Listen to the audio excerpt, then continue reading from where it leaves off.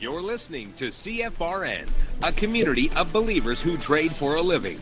To learn more about who we are, what we do, and how we do it, call toll-free 1-866-928-3310, and we'll send you out a no-obligation information kit absolutely free. 866-928-3310. The CFRN Emini Futures Cast is now on Stitcher. Listen to us on your iPhone, Android phones, BlackBerry, and WebOS phones. Stitcher is smart radio for your phone. Find it in your app store or at Stitcher.com. Stitcher Smart Radio, the smarter way to listen to radio.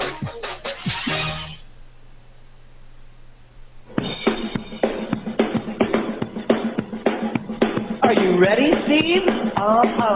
Andy? Yeah! Bert? Well, all right, fellas.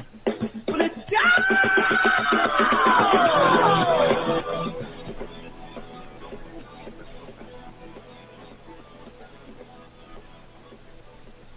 You're listening to CFRN, the Christian Financial Radio Network. Today's broadcast is brought to you by Audible. Get a free audiobook download at www.audibletrial.com/CFRN. Over 85,000 titles. Choose from mystery, romance, religion, science, technology, business, New York Times bestsellers, even children's books. You name it, Audible has it. With 85,000 titles to choose from, you're sure to find the perfect audiobook for yourself or to give as a gift, and it's absolutely free.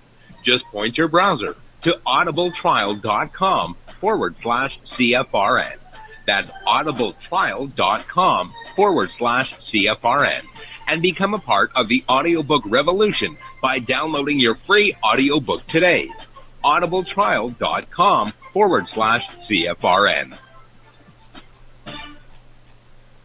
Hey, trader, want to get rich quick? Well, good luck with that. If, on the other hand, you actually want to learn how to trade, the place to be is www.cfrn.net. Tune in Monday through Friday, 9 a.m. Eastern for our daily devotional, and then spend the next 3 hours learning how it's done from professional traders who actually trade for a living. That's www.cfrn.net. Every trading day from 9 a.m. to 1 p.m. Eastern. CFRN, a community of believers who trade for a living.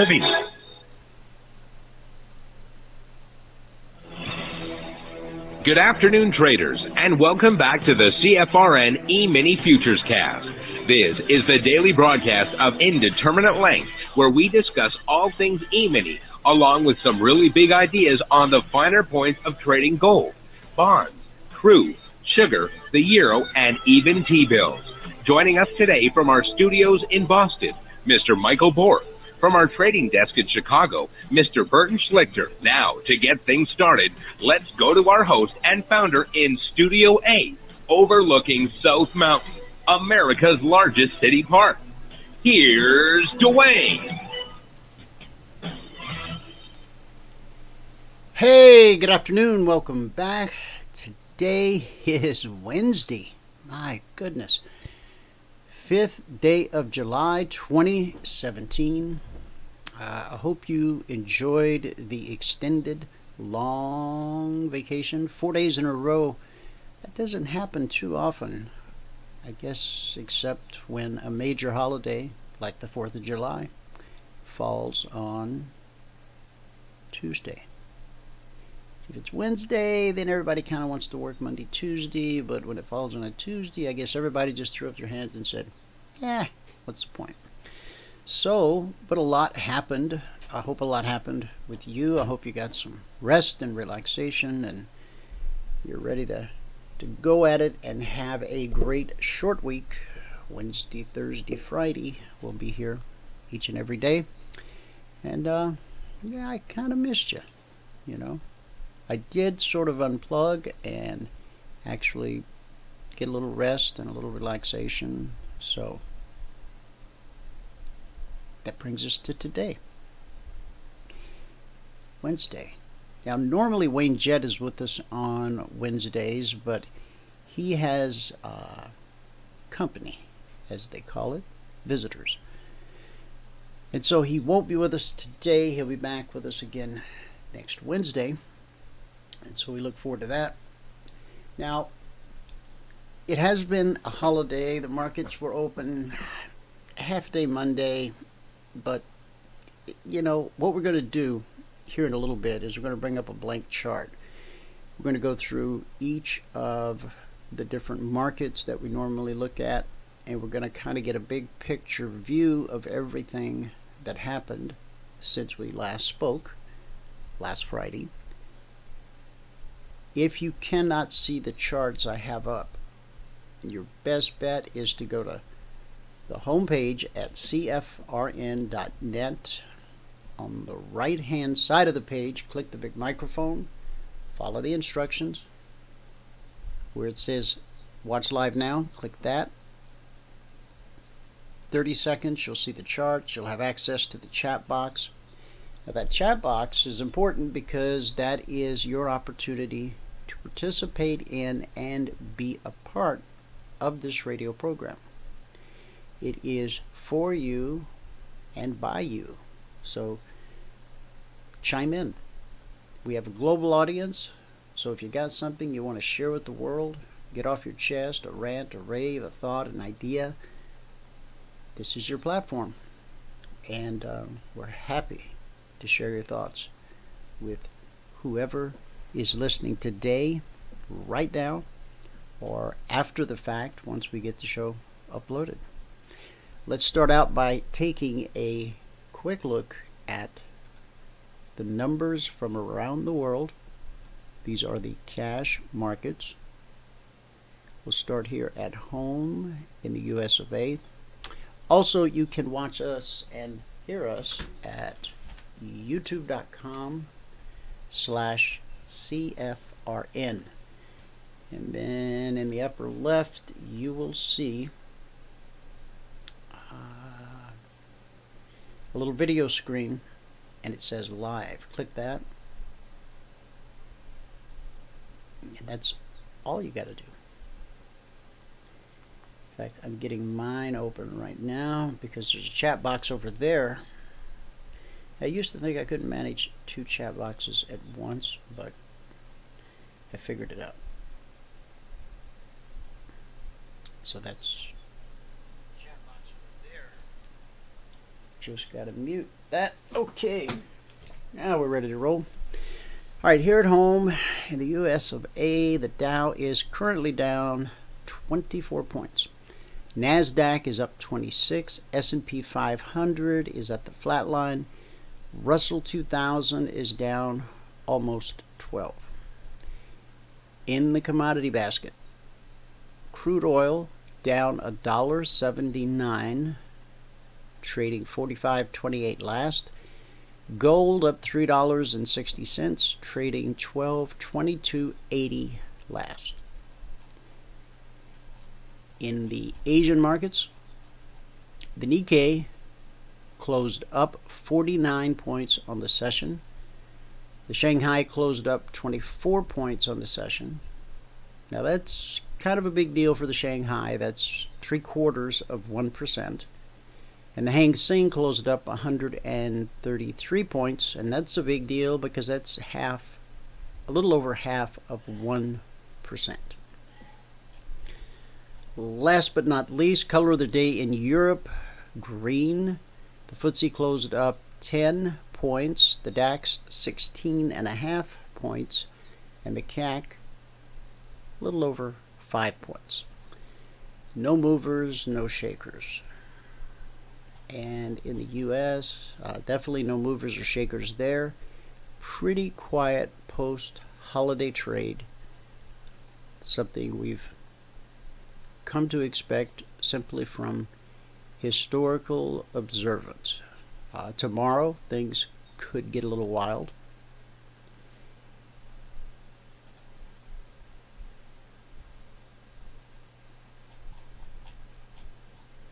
Okay, we have Fed minutes coming out today at 2 p.m. Eastern. Now, Fed minutes are not as big a deal as the Fed announcement, but they can create some volatility in the market. So let me just suggest that about 10 minutes to 2, if you're in a day trade type position, important thing about today is we started positive and sort of or a short-term type of trade, you probably want to go flat. May or may not be a lot of volatility. You just never know. It used to be on Fed day and Fed minutes day. It was well, if you never saw it, it's hard to even explain. But it was a pretty wild ride. Since we've had interest rates at historic lows for so many years now, with no bullets in the interest rate gun, not a lot of excitement on Fed day, but we still get a bump, you know, big or small. Speaking of bumps, Kim Jong-un is fist bumping some guy in this picture that I'm looking at. Grinning broadly, he delighted in the global furor created by his nation's first launch of an intercontinental ballistic missile, vowing today to never abandon nuclear weapons and to keep sending Washington more gift packages of missile and atomic tests. U.S. and South Korean forces, in response to yesterday's launch, engineered a show of force for Pyongyang, with troops from the Allies firing deep strike precision missiles into South Korean territorial waters. South Korean President Moon Jae-in ordered the drills arranged with the U.S. to show North Korea our firm combined missile response posture. A North Korean test of an ICBM, confirmed later by U.S. and South Korean officials, is a momentous step forward for Pyongyang as it works to build an arsenal of long-range nuclear-armed missiles that can hit anywhere in the U.S. The North isn't there yet. Some analysts suggest it will take several more years to perfect such an arsenal and many more tests, but a successful launch of an ICBM has long been seen as a red line, after which it would only be a matter of time if the country isn't stopped. Worry spread in Washington and at the United Nations, where the U.S., Japan, and South Korea requested a UN Security Council emergency session, which will be held sometime later today. Secretary of State Rex Tillerson said the U.S. response would include stronger measures to hold the DPRK accountable, using an acronym for the nation's formal name, the Democratic People's Republic of Korea. What an oxymoron that is, the Democratic People's Republic of Korea. The uproar only seemed to inspire the North, whose propaganda machine rarely fails to aggrandize its leader and its military, or to thumb its nose at its rivals, Seoul and Washington. A report in its state media today described Leader Kim as feasting his eyes on the ICBM, which North Korea said was capable of carrying a large nuclear warhead before its launch. With a broad smile on his face, Kim urged his scientists to frequently send big and small gift packages to the Yankees, an apparent reference to continuing the stream of nuclear and missile tests that Kim has ordered since taking power in late 2011. Pretty sure when he said Yankees, he was referring to our country and not the baseball team. The North was also pleased that its test came as Americans celebrated Independence Day. What timing. Kim, the state media report said, told scientists and technicians that the U.S. would be displeased to witness the strategic option as it was given a package of gifts, incurring its disfavor on its Independence Day. The North has a history of conducting weapons tests on or around July 4th.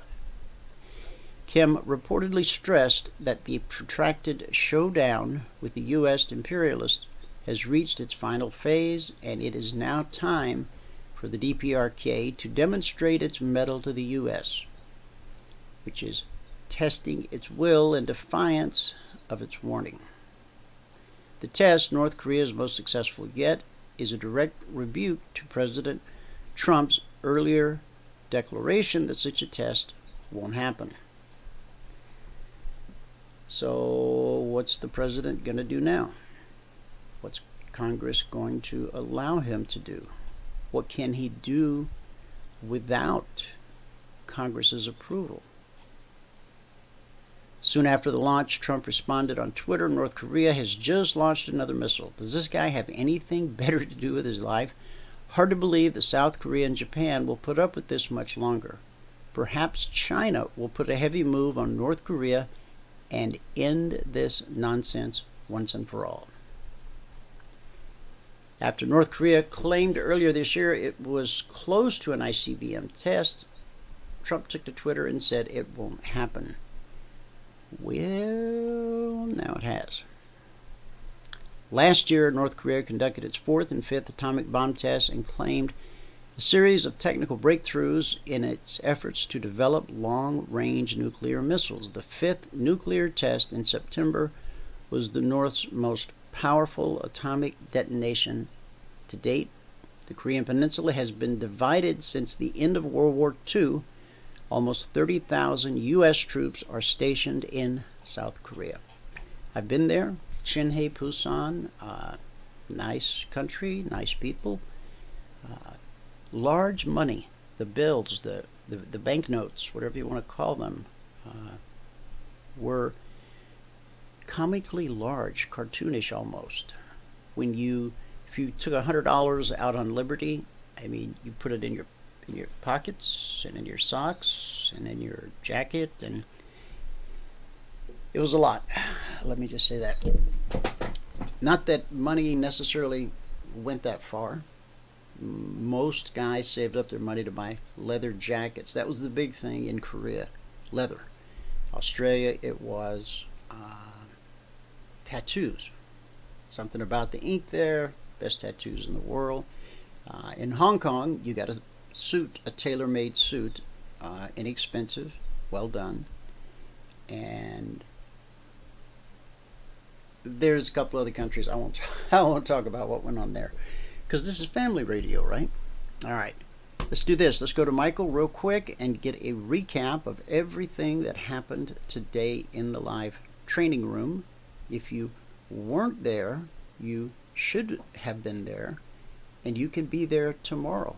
And Michael will tell you exactly how to go about doing that. If you're ready, Michael? Yes, I am ready. Okie doke.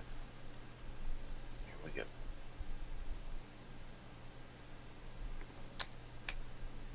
And I got your charts, and I'll hit mute, and I will be here when you're done.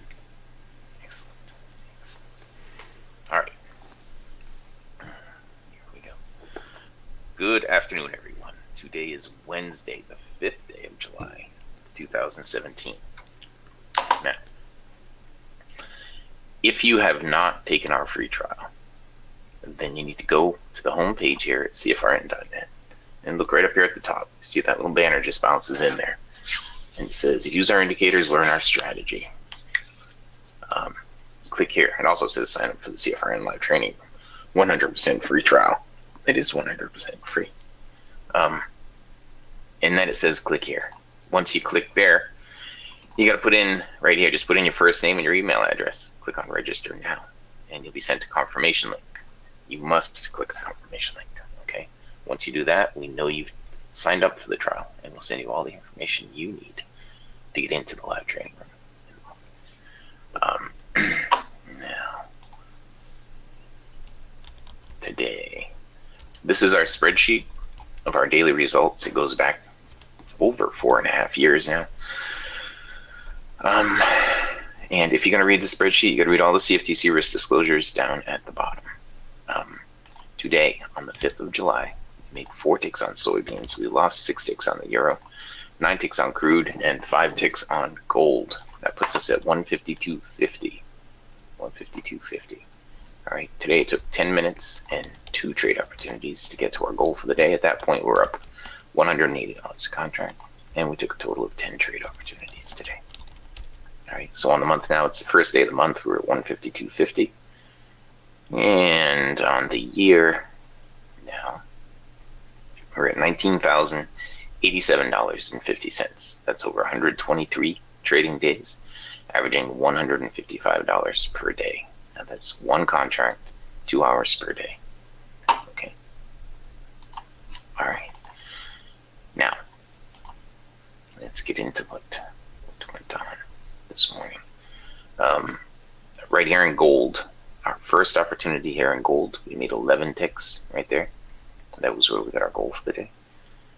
Then we stopped out on the follow one, put us back down to +3. We missed this one right here. Okay, we missed that one.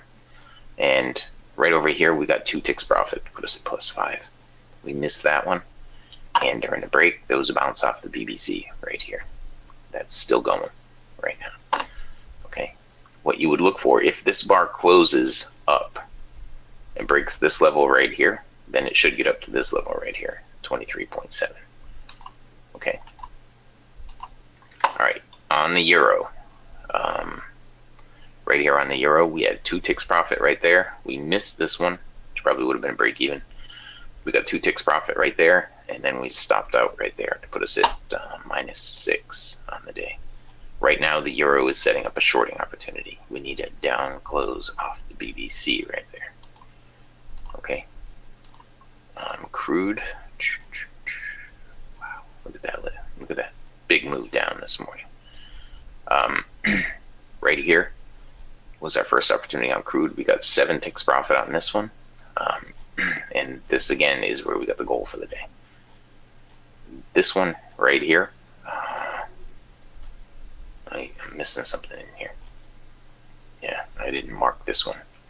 On this one, I think we got 1 or 2 ticks profit, but I don't know.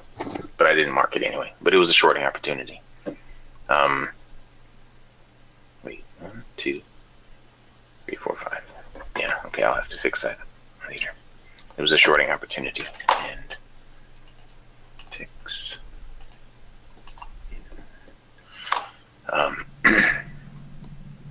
It looks like we got a little bit of something there, but I'm not going to count that. I will count the actual trade though. Excuse me. And we missed that one. Then here, you see how the cycle was going back and forth down here while price was continued moving down. Then we stopped out on this, put us at -1. We had a break even there, and then we got a +10 here to put us at +9. During the break, there was a shorting opportunity right here, but I would not have done that because I would have said we're not trending. And same thing with the long off the BBC right here. I would not do that because I would say we're not trending. On the soybeans, we had 1 opportunity right here that we took. It was +4. And the soybeans made a huge move down. Then they started to come back up, and I needed to adjust this like that. And then even further like that. But anyway, there's a bounce off the BBC right here, and that was that on the soybeans. On the YM, there was quite a bit of movement today on the YM, but we weren't really watching it.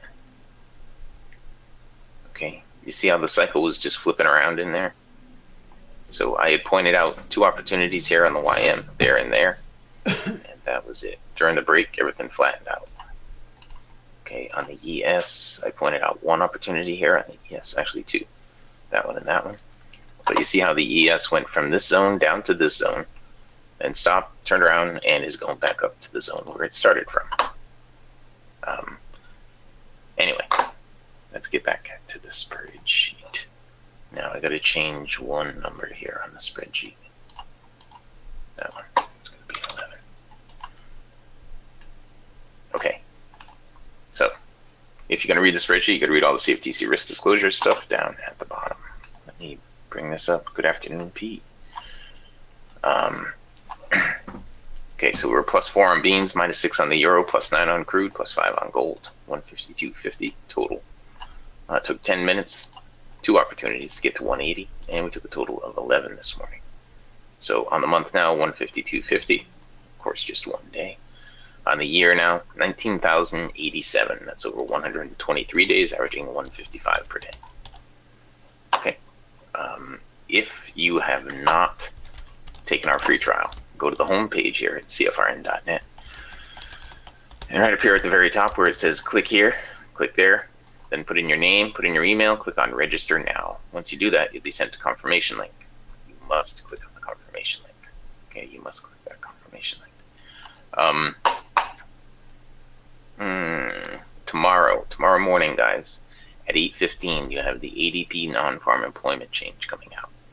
That's a big deal. That's a high impact report, and it really does move the market. So you want to be careful around 8:15 tomorrow morning. Okay, we have other high impact reports coming out. The unemployment claims comes out, trade balance, the ISM non-manufacturing PMI. Those are all big deals. Crude inventories, also a big deal. I don't know why they don't have it listed here, but the natural gas comes out at 10:30, and they don't have it listed here for some reason. I don't know why they don't have it listed.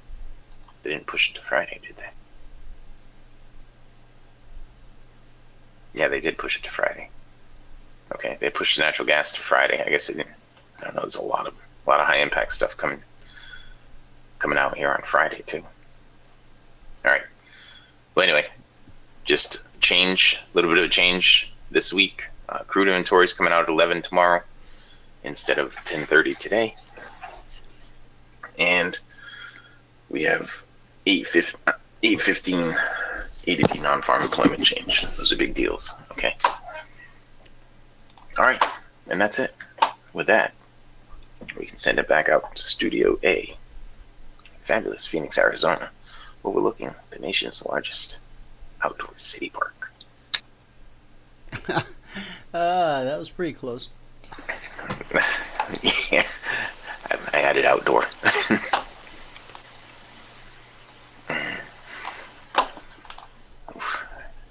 What's going on? I keep sneezing today.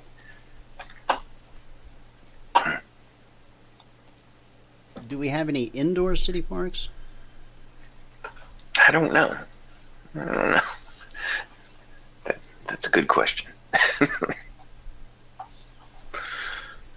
So, if I heard you correctly, price went from the zone down to the zone, back up to the zone almost? That is correct. Almost. Okay.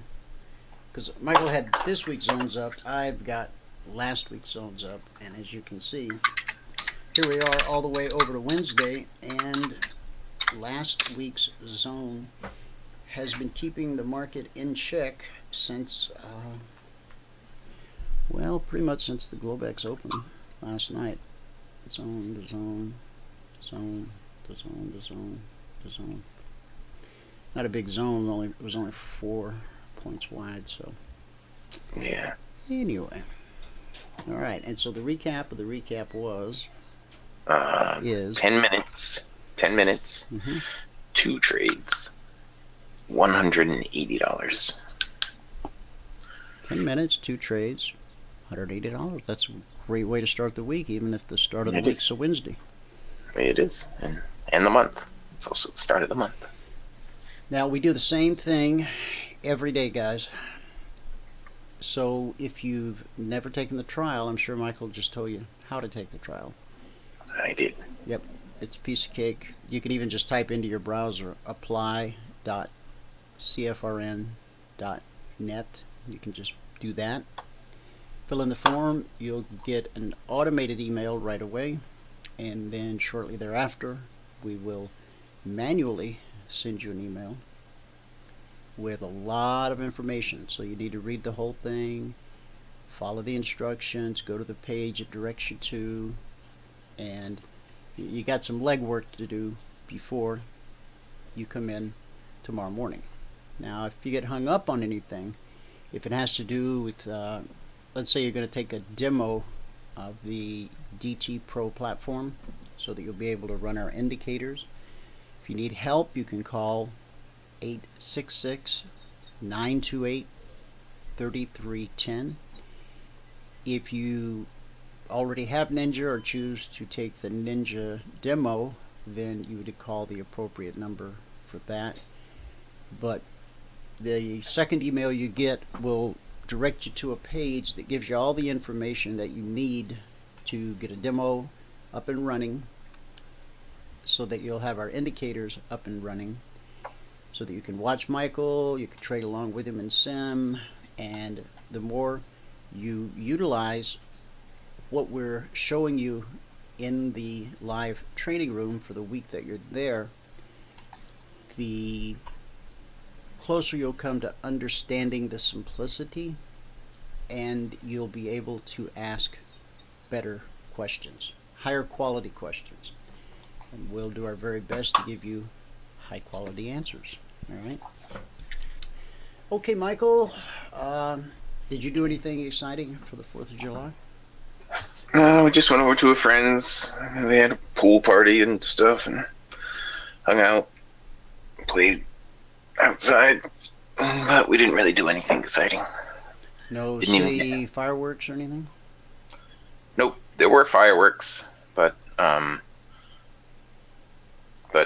not us. We didn't have them. There were fireworks all around us, and so we got to watch them, but they were all private, so you never know when they're going to go off. We went to the Maryville spring training camp for, I think it's the Milwaukee Brewers, I don't know, but it's a nice venue, and the fireworks were nice. They were short-lived, but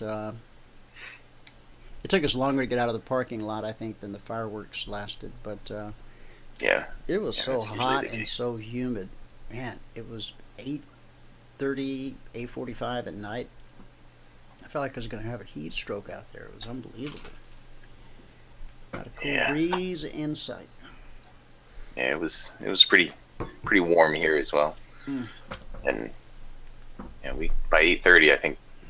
Well, we had just left, I think, right around 8:30, and come home.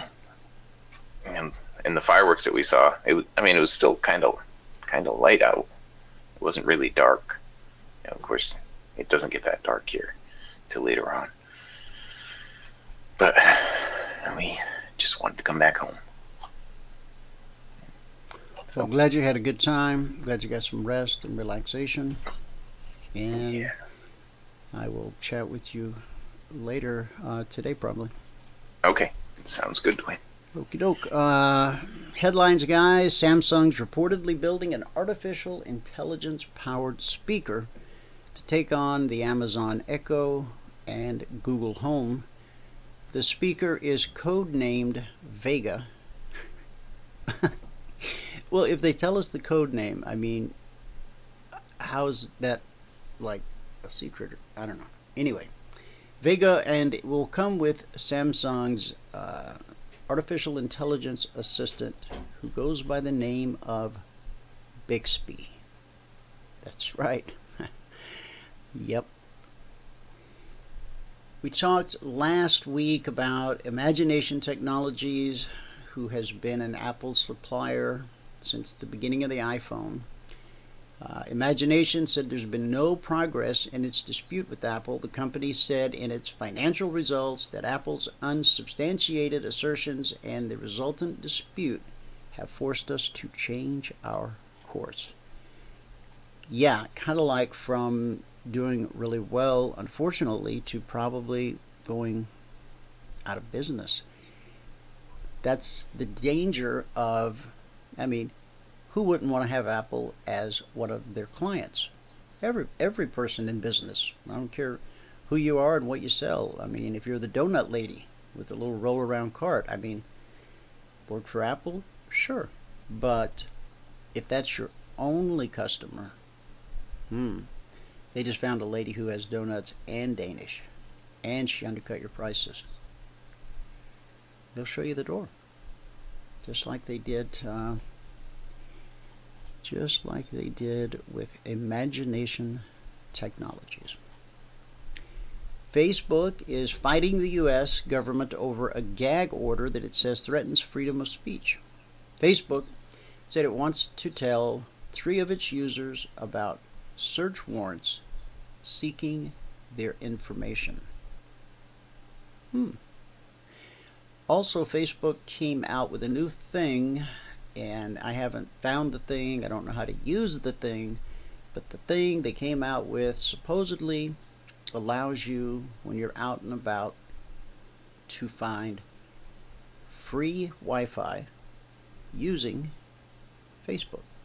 I'm sure those of you who are really big Facebook fans have already found it and maybe even used it. So if you have, let me know. Tell me how it worked. U.S. government reportedly wants to intervene in Apple's legal fight in Europe over state aid. The administration hasn't said anything publicly about the case. The U.S. government wants to intervene in Apple's legal fight in Europe.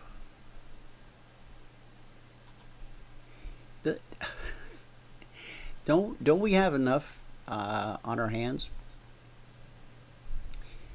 The U.S. government has opened an appeal against an European Union order to pay back up to 13 billion euros in Irish taxes, a source familiar with the matter said Tuesday. iPhone maker Apple took its case to the Luxembourg-based General Court, Europe's second highest, in December, after the European Commission issued the record tax demand, saying the U.S. company won sweetheart tax deals from the Irish government, which amounted to illegal subsidies. The decision was criticized by the Obama administration, which said the European Union was helping itself to cash that should have ended up in the United States. I agree. The Trump administration, which has tentatively proposed a tax break on $2.6 trillion in corporate profits being held offshore as part of its tax reform, has not said anything in public about the case. I can confirm the United States filed an application with the European Union General Court to intervene in the case involving the retroactive application of state aid rules to Apple. Okay, now I get it.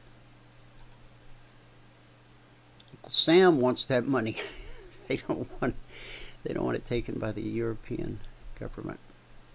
A Chinese court froze $182 million in assets linked to the chairman of cash-strapped Leiko, not a company I'm familiar with.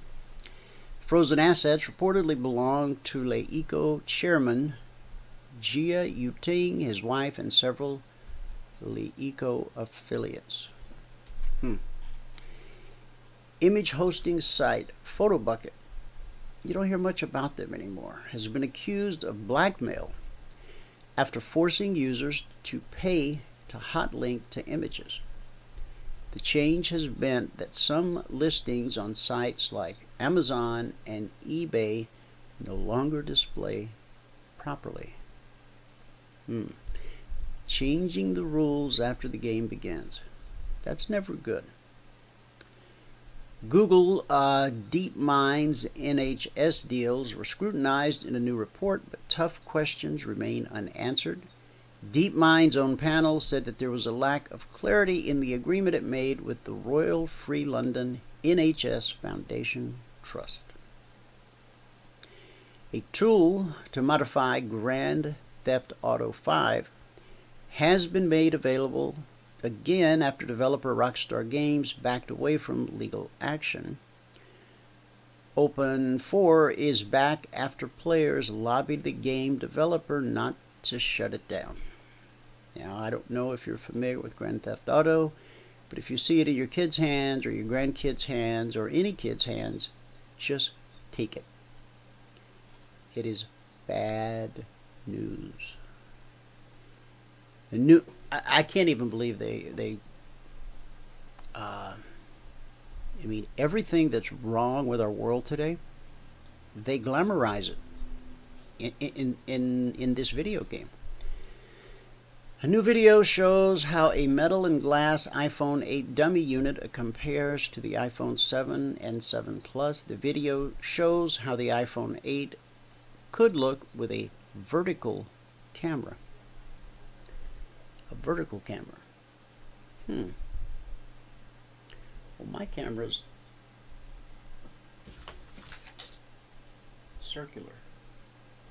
Oh, I guess I see what they're talking about. The little metal thing around it would be vertical as opposed to its horizontal position right now. Okay. Ticketmaster is experimenting with a system that uses data over audio to admit people into shows. Data over audio to admit people into shows. It's part of the company's campaign against ticket touts. What are ticket touts? You probably know. You wanted to go to a show. Might have been a rock show. It might have been a play on Broadway. Ticketmaster will soon be able to admit you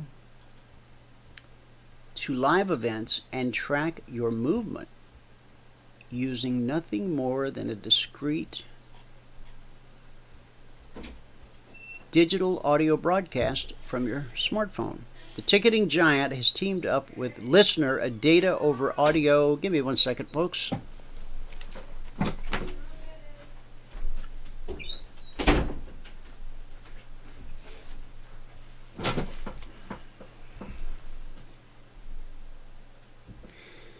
Okay. The ticketing giant teamed up with Listener, a data over audio company that uses an ultrasonic sound technology it calls smart tones to transmit information between devices. There are myriad use cases for Listener's technology. For example, it recently partnered with Jaguar Land Rover to enable vehicles to communicate with mobile devices, other cars, and potentially the broader environment where smart tone technology is enabled. This could be used to replace a key fob with a smartphone to unlock the door or to personalize seat settings, including placement and climate control. Founded out of Cincinnati, Ohio in 2012, Listener has raised north of $14 million since its inception, has some notable backers, which led its $10 million Series B round back in 2015. As one of the world's largest ticketing vendors and distributors, Ticketmaster is a major coup for Listener as it looks to scale its technology in the real world. In a nutshell, Listener's smart tones constitute audio signals in the 18.75 kilohertz band and 19.2 kilohertz range and are completely inaudible to more than 90% of the human population. As you approach the venue, you can take out your phone and it broadcasts your ticketing data, which is detected by a scanner at the venue, confirms your identity, and expedites the entry process. So I'm a little concerned for the 10% of the population that can hear those tones. Now, you may not have heard this before, but there are certain tones in a certain frequency range that can be heard by children who are, I think it's 13 years old and younger. Over the age of 13, the ability to hear sounds in that spectrum or that range goes away. And so for a while it was used, kids would have their phones ring in that range. I don't know why a kid 13 or younger would have a smartphone, but that's beside the point. So the phone could ring or a text message could come in. They would hear it and their parents would not. So there you have it. John, is that you? Thought I heard a noise. Okay. That pretty much takes it for all the headlines. Well, not quite. One of the world's biggest Bitcoin exchanges has been hacked, and 30,000 customers' data has been compromised. BitThumb is based in South Korea, and the country's watchdog internet and security agency is investigating after some customers said they lost money in the attack. BitThumb did not immediately respond to Business Insider's request for comment, though it says users' passwords were not stolen. It's one of the busiest exchanges in the world. On Tuesday, Motherboard reported it was the 4th largest globally in terms of volumes of all cryptocurrencies traded daily, and by Wednesday it had jumped to first place. In a statement, BitThumb said via the cryptocurrency news site Brave New Coin that an employee computer was compromised rather than its core servers. The employee PC, not the head office server, was hacked. Personal information such as mobile phone and email addresses of some users were leaked. However, some customers were found to have been stolen from because of the disposable password used in electronic financial transactions. Brave New Coin reports billions of won has been stolen.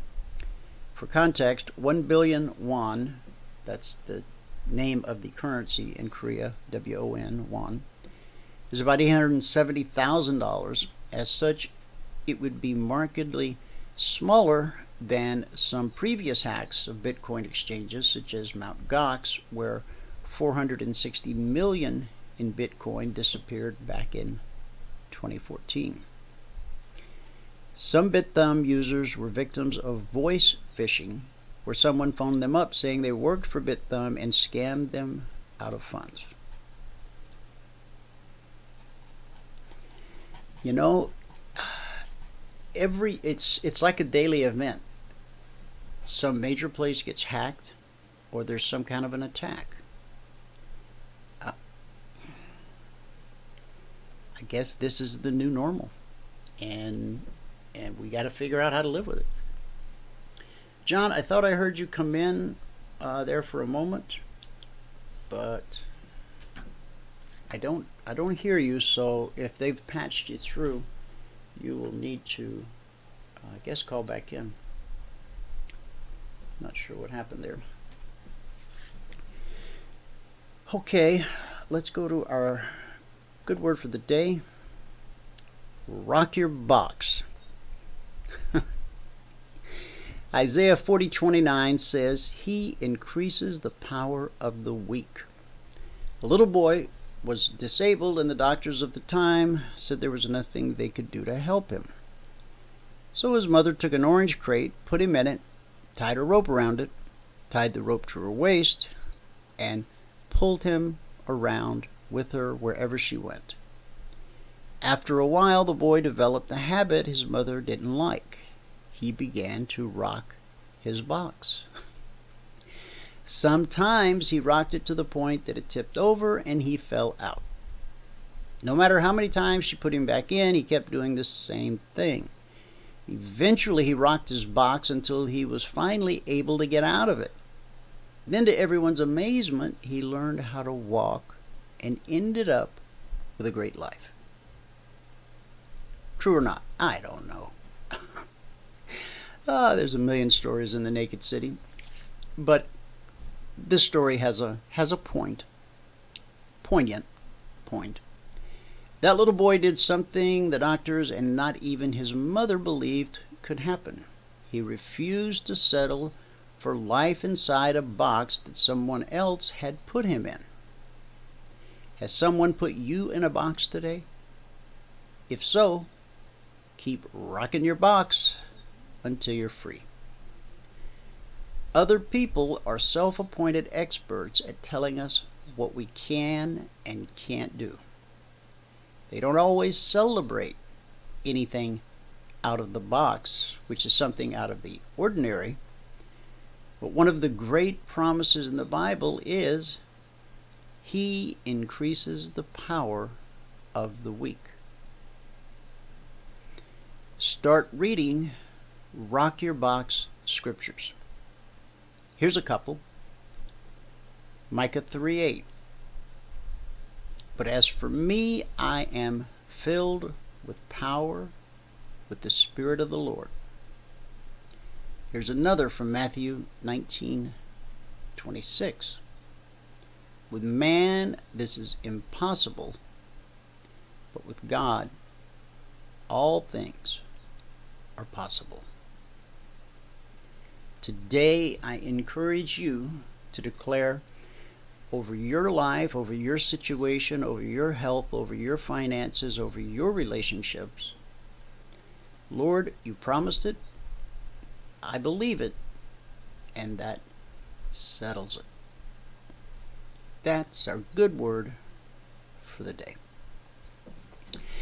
Okay, we said we were going to take a look at some charts and kind of get up to speed on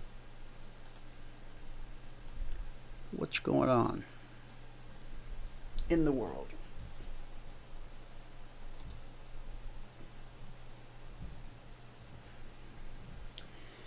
So, I'm just seeing a message now that John was here, but I couldn't hear him.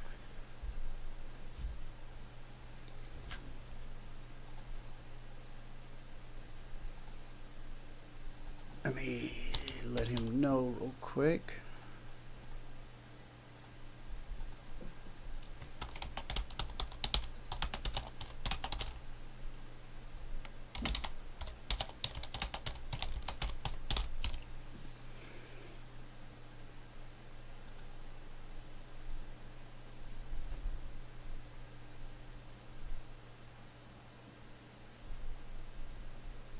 Okay, he'll pop back in here in a second.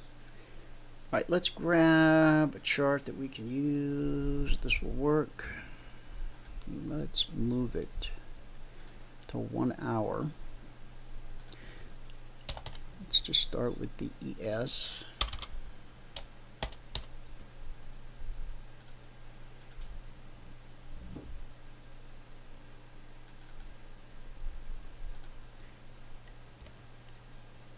Okay.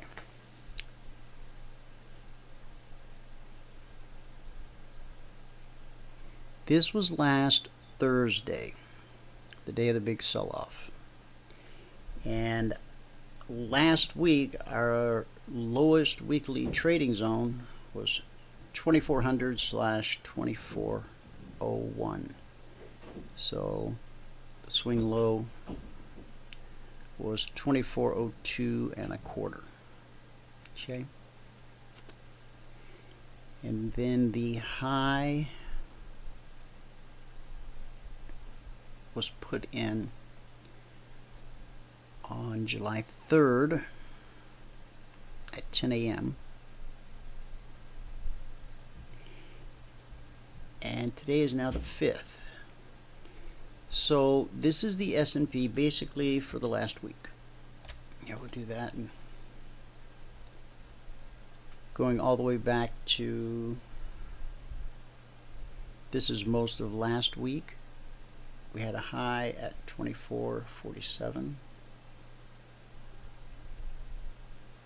Our zone was up at 5051.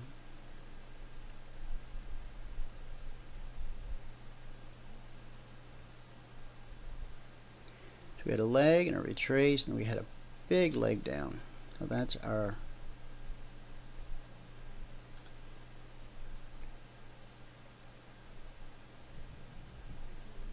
So if you take a look at this last leg,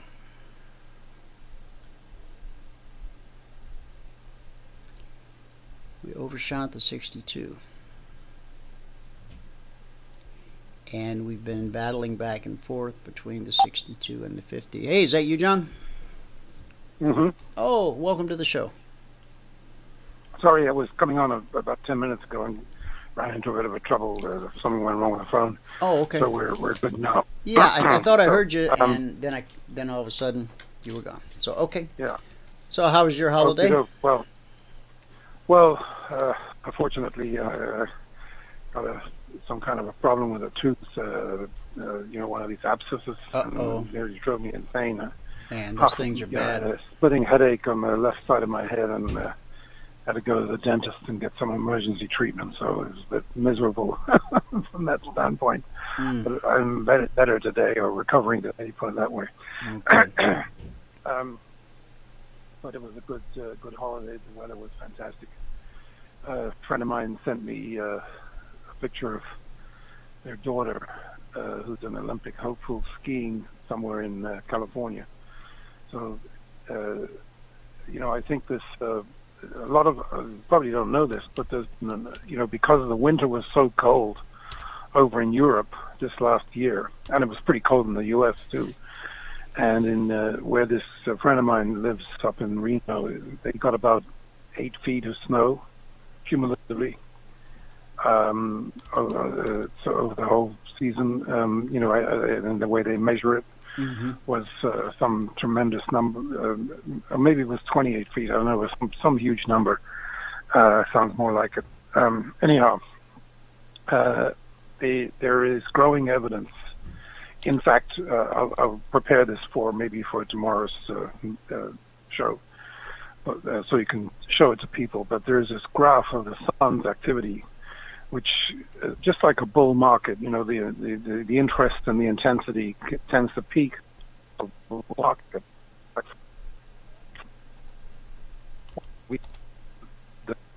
sunspot in 2000, right around the time that Al Gore came out of the woodwork with the whole climate thing, global warming thing, and then the secondary peak. Then it went down in 2008-9, kind of a lot like the market in a way, and then it peaked in 2014, just as the Paris Agreement was being signed. So these sort of frenzies tend to occur when and right now, even though we've had some hot weather and some records broken this year, that's not unusual, because you tend to get a hot spell before the next ice age. But the evidence is growing that the next 4 years we could enter a mini ice age, and it could last for about 15 or 30 years. It could be a very big deal.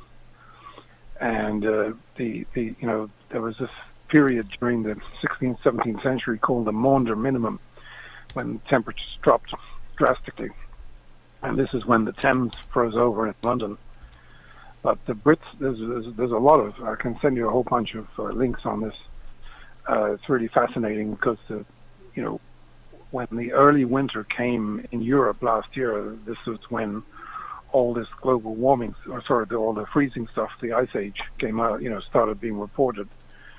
And there's some pretty good scientific background behind it, and all this stuff about global warming, it's a lot of nonsense, because there's more toxic effluent coming out of volcanoes year over year, and certainly over billions of years, than humans will ever produce. I mean, I think that, the toxic fumes that are from humanity probably peaked back in the 50s or 60s, and is actually coming down. All the time right now. It's coming lower and lower. And I'm telling you, when I'm up on my roof, a few years ago, there used to be kind of a yellow horizon. There was a sort of yellow smog type thing you could always see. This isn't there anymore. It's amazing. I think the air around the world is starting to get cleaner. And the world has a way of dealing with it. The Earth's been around for billions of years, and we're all here today, and it has a way of cleaning the sea from all the garbage that gets dumped into it, and it cleans the air, through rain and washing the air through rainfall and taking all the toxins out of the air. Now, unfortunately, sometimes those toxins go into the ground, but the ground has a way of dealing with that as well. So I think, I'm just thinking about old Trump is going to have to face some heat when he goes to Europe. But I think all these people are on the wrong page, and as we've seen with a lot of Trump's tweets, sooner or later they come true. and I think he's on very solid ground regarding this Paris deal. I mean, can you imagine if, you know, it's supposed to start, well, the U.S. was supposed to start paying in 2025 and the rest of the world in 2030, which is one of the reasons why Trump canceled the deal.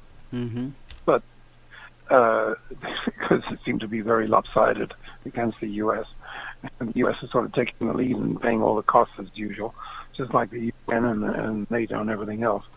But wouldn't it be something if by 2022 or 2023 we're in the middle of an ice age and all these people who signed this agreement would look ridiculous when that happens, you know? So it's not that far away, and this coming winter could be brutal. I mean, you know, Ed and I, a few weeks ago, right at the bottom of the oil, were talking about a rally coming, and we've had a tremendous rally up to the 47 level, which we just above 47 over the last yesterday, which we sold and went back short. We're down about we're down nearly $2. I'd say you're probably on the same trade. Yeah, you know, I was surprised to see when I sat down to look at the charts last night. It was quite a move for a holiday weekend. Yeah. When this thing started climbing, it started climbing on the 3rd. Well, now you. Well, something knocked it on the head this morning, and the natural gas is getting clobbered as well. So all of the energy sector is falling. We get inventory numbers on crude tomorrow, and then natural gas on Friday. Yeah, you know what? I think that we might get a surprise on the inventory. In other words, you know, we've had a bit of a setback here, but I'd be ready to get back long because I think the equation is changing. And actually, there was a very bullish, you know, in support of what we've been saying, which is that, you know, it's not inconceivable that the price of oil could be back over 100 by 2020. Somebody came out with an article this weekend, very interesting, saying that, you know, the lack of investment in new production is going to hit hard in the next couple of years, and that combined with world growth and increasing use of oil is probably going to create another short squeeze, which is what we've been saying. You know, we've been saying this is like the 70s. We had the first run up in oil and gold, you know, in 2008 and again in 2012 in the oil, and alongside it with the gold hitting 1900, the silver hitting $50. We've had this pullback, and now we're on the next blow off is coming, and I think it's going to be a massive blow off because all the money that's being poured into the economies around the world is going to be manifested in some sort of hyperinflation or serious inflation. Not necessarily right away, but I would say in the early 20s. That's when everything's going to come through. But notwithstanding, I wouldn't rule out, in spite of the action in the last couple of days, I wouldn't rule out the price of gold rising quite sharply later this quarter and going into the end of the year. I think it's quite realistic, and actually the platinum is sort of making a triple bottom here. Now, triple bottoms aren't very good technically because they usually break down, so there's a possibility we could get one more low in platinum, and then that might be it, and then we're off to the races after that. But so, you know, I would say any sort of $30, $40, $50 rally in gold from here would probably mean the bottom is in, and really in a big way for the metals. So in spite of the pullback metals, you know, stocks like Royal Gold and GOLD are not really pulling back that much. I mean, if you look at the long-term chart on these, they look very good. And Newmont has acted pretty well today as well. And the last time we took off in 2016, in February 2016, Newmont led the way higher. So I would keep that in mind. If you start to see Newmont breaking over $33 a share, I think it could signal that the lows are close to being in. metals. On the Nasdaq, I think we mentioned this last week that we were sort of making a three-wave pullback correction that's probably several weeks to a month long from that big hit that we took in the Nasdaq a few weeks ago. That was the first hit. Then we had the rally, and then we had the second hit going into the July holiday. And as we said last week, expect a big rally, right after July the 4th. And it has come in right on cue. And we also made a new all-time high on Friday in the transports as well as the Dow. And that's a really bullish development. Generally, when the transports start making new highs, it's going to be a long time before we really go into some sort of a serious bear market. Also, the mid-caps need to be kept an eye on because they're actually holding up quite well. Not so well today, but if they start breaking out to new all-time highs, that would be a kind of a trifecta. And especially if it was joined by the Nasdaq and the S&P. I mean, if we have these 5 major indices all hitting new highs, that's going to be incredibly bullish. And I think that's probably going to happen in this run that's just started today, because the FANGs are back on now. They look like they've had a 3-wave pullback pretty much across the board there. The semiconductors are picking up again, actually acting very well today.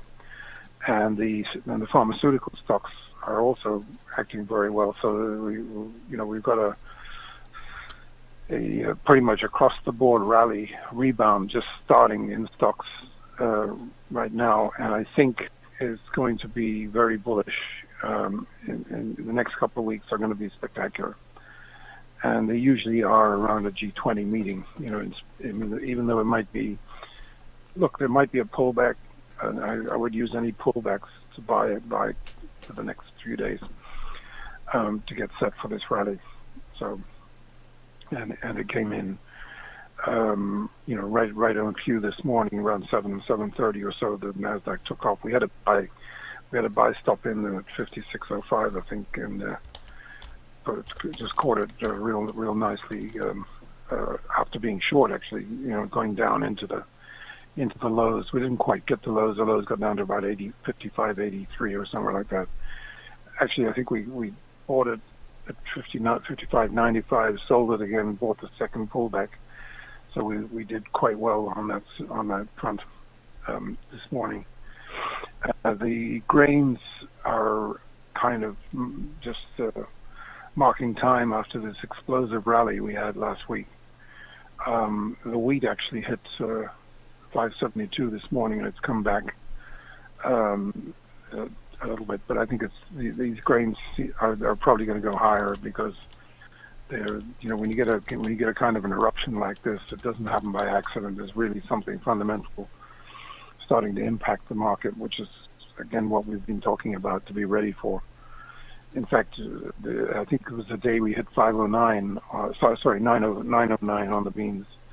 I said, quote, there's a really powerful bottom forming on these beans here, and this is a pretty good place to go long, or in any kind of a upside breakout. So I think you and I both called it right on, and I'm sure you called it on your this service. This thing gapped higher on the open last night.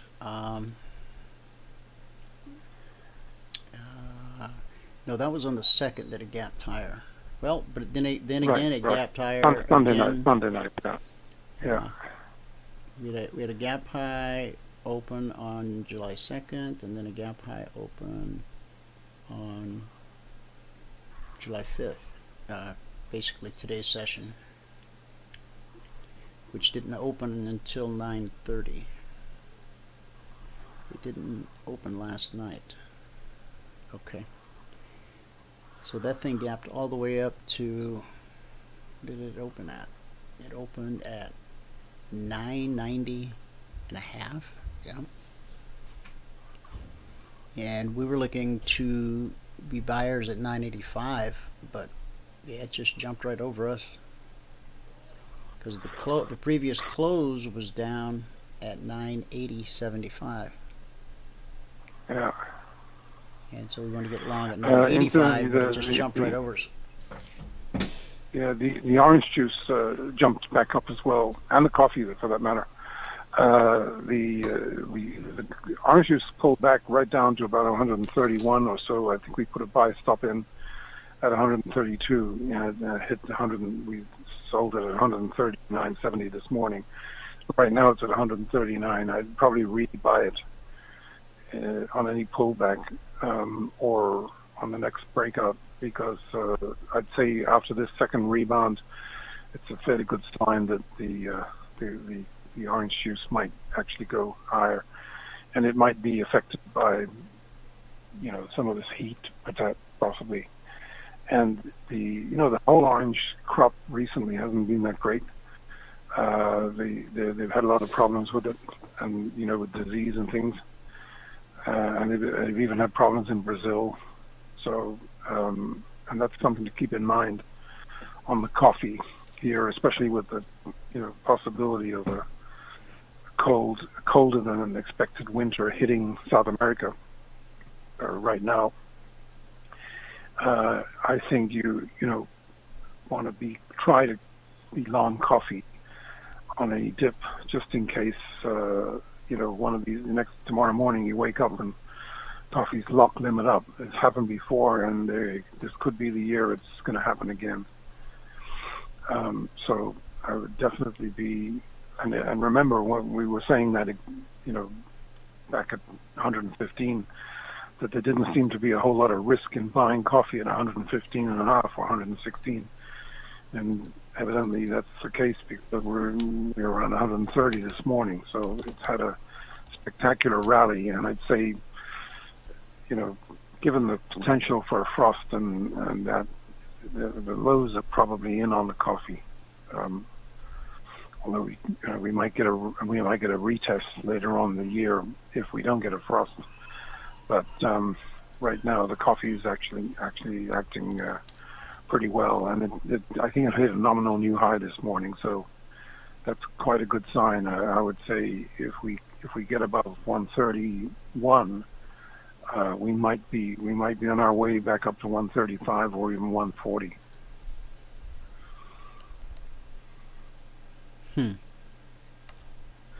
So look at this NASDAQ is actually getting. What do you think is driving? Well, here I'll pull up a NASDAQ chart. Yeah, it's up 65 now. It's really going gangbusters, and leading the way as well, which is important. And Amazon and Google, we actually put buys on all these right down near the lows, both late Monday or Monday just before the close, and also this morning. Now Celgene and Guild and Clovis. Remember, we're very bullish on Clovis, looking for a 100 plus target on that, maybe 100, 110 for Clovis. If it gets the momentum going, and also Intercept. So we put buys on Intercept and AGIO and IONS, all these favorite stocks that we've been following that pulled back. We sold them at 129 or so on the Intercept, pulled back to about 121, and it's starting to pick up again now. And I think these stocks are, the Intercept in particular, has the potential to go up, quite dramatically if we get a really big run here in the market. And the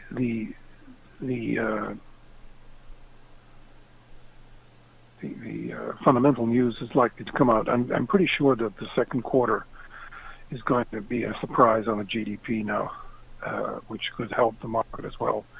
And also the next big thing is this employment report coming out on Friday. That if that's any kind of an upside surprise, that could help the market a lot too. Now we get the ADP numbers tomorrow, correct?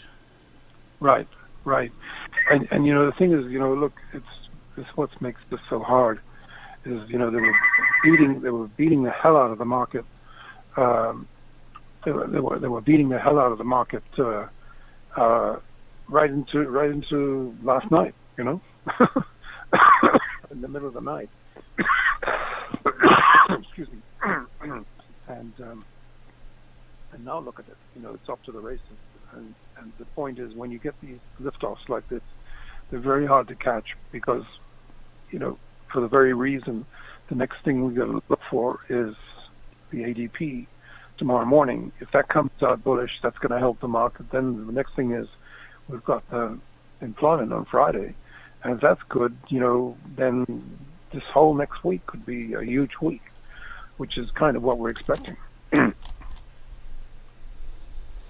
Now we've got the Fed minutes this afternoon. Yeah, that's the one thing that, you know, that's going to be interesting because that, you know, that could cause the market. I mean, we could be up 100 on the Nasdaq before the day's out, but just knowing that what that usually does, because they some way or another going to kind of make it positive for the stocks and economy. It may be negative for the metals, but it might be positive for the metals. So you have to be ready for that too, because it's almost unpredictable with that thing. Sometimes it's very bullish for the metals. It has been a couple of times. It might be the opposite today, just because we're in a downtrend.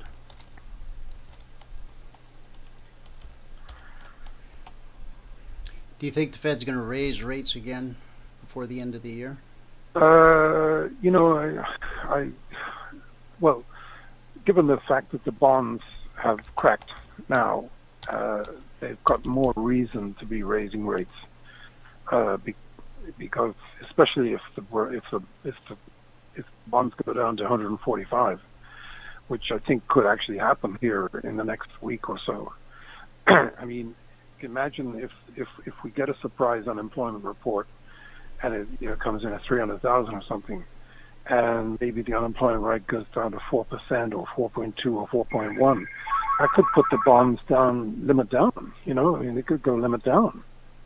We haven't had a limit move for a long time. So yeah, how far can bonds move before they get locked limit down or up? 3 points. 3 points. 3 points. Okay. Yeah. So that's $3,000 per contract. Exactly. And you know, what's got me kind of worked up about these bonds is the fact that they broke. You know, as rapidly as they did. And not getting much, you know, every time they rally, they tend to get knocked down. So, you know, if we break the 153 now, start heading for 150, that will be, you know, that actually might be very bullish for the markets. You know, right, the initial shock of the bonds getting hit actually hurt the Dow and hurt the S&P and the mid cap. And the Nasdaq as well. But now, you know, when we get to a point where maybe the dollar starts tanking again, and the bonds start really tanking, and then the market says, you know, wow, the economy is much stronger than expected. That's when you get the accelerated move to the upside, and I think we're kind of getting geared up for that right now. And that could be what really puts the market on afterburners here for the next month or two in a kind of a blow-off top. And obviously, if we hit, I mean, I got to tell you, if we start hitting multiple all-time highs in 4 or 5, or even, you know, 5 indices and a whole bunch of ETFs and things, and specialist sectors like the semiconductors, I mean, it will be very, very bullish, because when you get this synchronized, and including the global market, you know, we've never been in a situation like this in our lifetime, in my lifetime, where the market is going synchronized. We're in a global bull market of monumental proportions, where, you know, the Indian market's going through the roof, the global market's going, the Chinese market's rallying strongly, the British market, the European markets. I mean, everything, almost every market around the world is making new highs, not necessarily all-time highs, but they're making new long-term highs simultaneously, and this is a very, very powerful thing that's happening. It's never happened before. and along with that, the advanced decline line is incredibly bullish. This has absolutely never happened before. It never, ever happened like this in the entire history of the world. This is something really rare and unique. And by the way, remember what I said, from October 85 to November 86 was basically a period very similar to what we're in right now, where the market was anticipating tax cuts.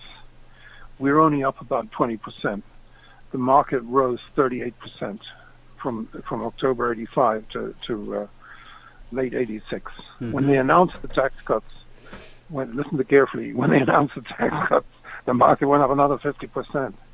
So, everybody's sort of saying this market's too high, the drop is in and all that. Could be a long way from, this market could keep going it may not even, look, we thought we might have a pullback in April. It never came. We had a very mild pullback in April, May. Just to bet on a pullback in July or August isn't necessarily, I'm sure we'll get some sort of a pullback, but whether we'll get a kind of a serious pullback remains to be seen. And unless something really bad happens, that may not actually happen. It didn't happen. It didn't happen from 85 to 86. From late 85 through all of 86, the market was incredibly strong the whole time. Rallied right into the tax cuts. So, given those tax cuts... When do you think, there's been so much talk about these tax cuts, when do you think they're... It appears that Trump gets thwarted at everything he attempts to do. It's puzzling. It's puzzling that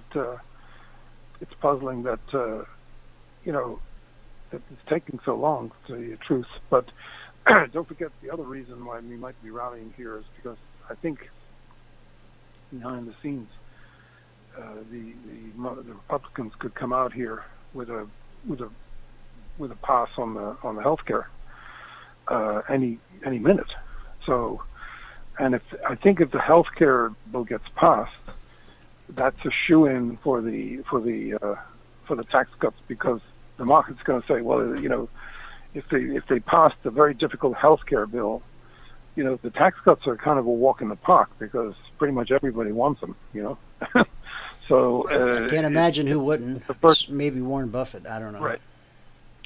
Well, yeah, but the point is that they're coming, and they are, however they're going to look. The general theme of the tax cuts is already pretty well known, but as they become better known and they apply to the market, you just can't underestimate where this market's going. And the world has been in a kind of a slump for a long, long time. Europe's been in a 10-year slump. It's really been through a rough time. They've had incredibly high unemployment, very high in Spain, up to 25%, 27%. It's down to about 15 or 17 now. It's a lot better. They've had real problems in Europe, a lot of problems in China, and we really, since 2000, for the whole of the last decade, the S&P didn't go anywhere. So, the fact that we're breaking out now and really starting to move higher is kind of a normal, thing. And especially after a big, long base. This is what happened in the 70s, right after the 70s. The market went on tremendous tear, and was ultimately up, we were up 370%, or 389% in the 80s. And then, people thought, just like now, we've been sort of going up 8 years fairly slowly. And I've used this, I've talked about this before.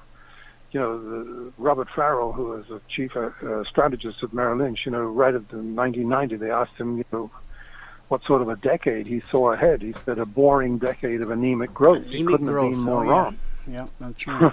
Remember that? Mm-hmm.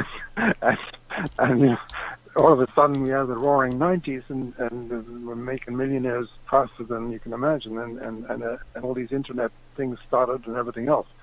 So I think we're in a period very similar to the we're in the mobile age now.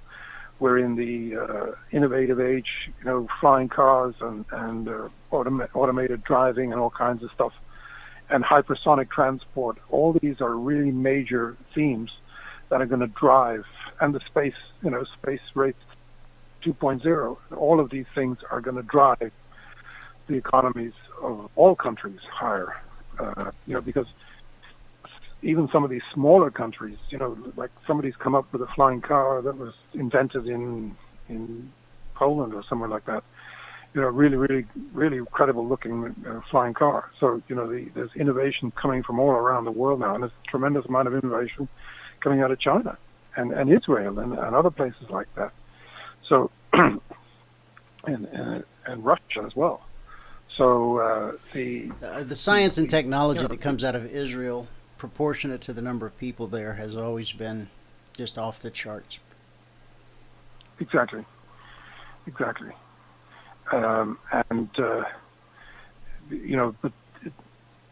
when you look at even in the last 10 years, I mean, the way the internet has become a mainstream to education, all over the world, even to the far reaches of Africa places. The change that's coming to the whole world, and the enormous amount of information that can be and education. Sounds like we might be losing you there.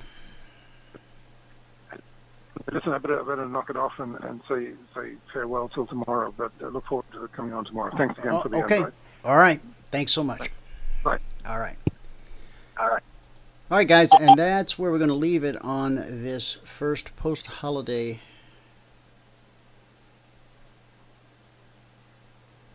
back. Look at this NQ, up 69 points. Real quick rundown of the markets before we scoot. All right, you ready?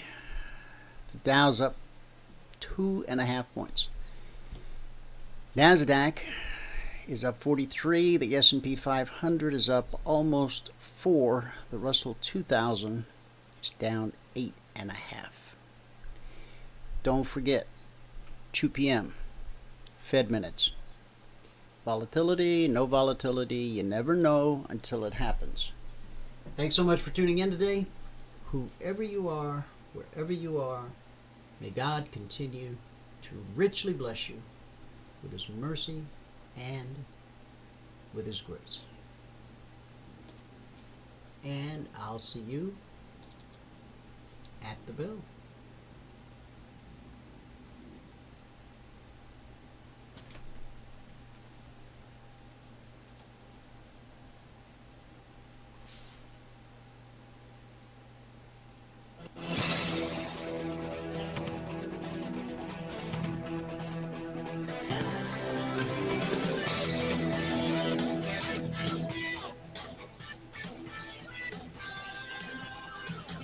Remember this, there is no greater return on investment than to see a human life changed and given hope. As always, pray hard and trade safe. Any financial information discussed on this show is simply the opinion of our host, Dwayne Reeves, his co-hosts, and guests. To learn more about trading Emini Futures or to take a 1-week free trial in our live trading room, call 1-866-928-3310. 866-928-3310. Information discussed on this radio program should not be construed as a recommendation to buy or sell any security. Always do your own due diligence and consult with a licensed securities broker or financial planner before making any investment decision.